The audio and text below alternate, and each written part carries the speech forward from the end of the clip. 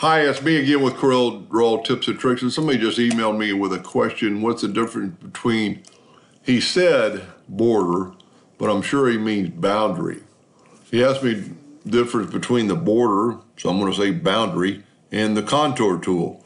Well, first of all, the boundary tool is only usable when the objects are not grouped together.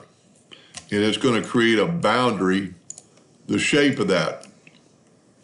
Now, to contour, if you'll see, we go to Effects and Contour, everything's grayed out because these are not grouped together. So if we go up to Object or Control G, now these are highlighted and we can contour them.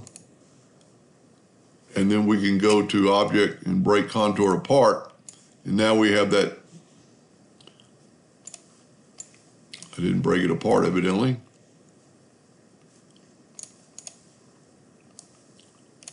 Well, sorry about that.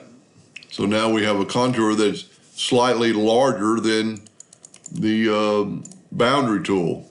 That's because we did that. So let's back up here till we don't have a contour. So this is these are grouped together. So we can do a very slight contour of 0.001 and hit apply. And then go up and select it all and go to Object, break contour apart. And now we have a contour that is similar. Let's hit P and put in the center of the page, and hit P, put in the center of the page. So they're almost identical. One of them might be a hair slightly, 0.001 is not much.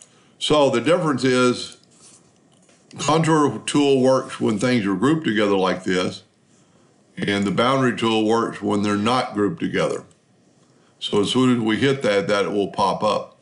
This is a very useful tool. A lot of times when you cannot contour something, it'll basically give you your outside shape.